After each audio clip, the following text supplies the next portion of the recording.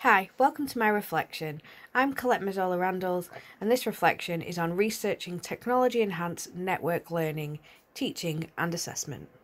So, network learning. After doing some reading, I compiled a list of buzzwords that jumped out at me. As you can see, these are on the screen. So, network learning is defined as learning in which information and communication technology is used to promote connections. Connections between learner to learner, learner to teacher, and between a learning community and its resources. So this can be synchronous or asynchronous. So learning theories. So the learning theory that I'm going to talk about is connectivism.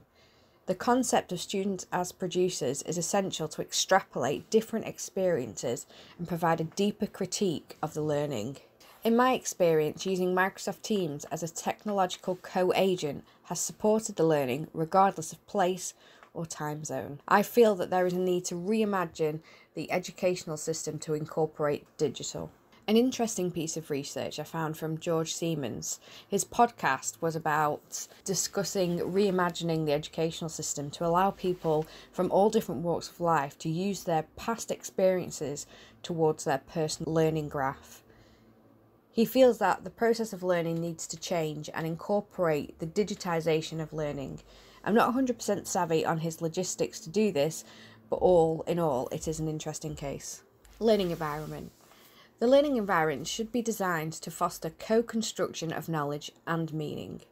Software has evolved to support this by facilitating a standard approach to sharing and inviting people to communicate and collaborate on documents. At the same time, the learning environment should foster each individual's self-regulatory, sustainable learning.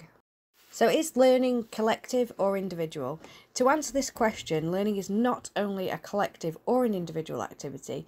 Learning depends on the goal, environment, dynamics, purpose, learners, and a variety of other factors. Hence, it is messy. Phenomenology supports the study of direct experience taken at face value, and phenomenological research can assist in filling gaps in understanding. Its main objective is to arrive at a description of a particular phenomenon.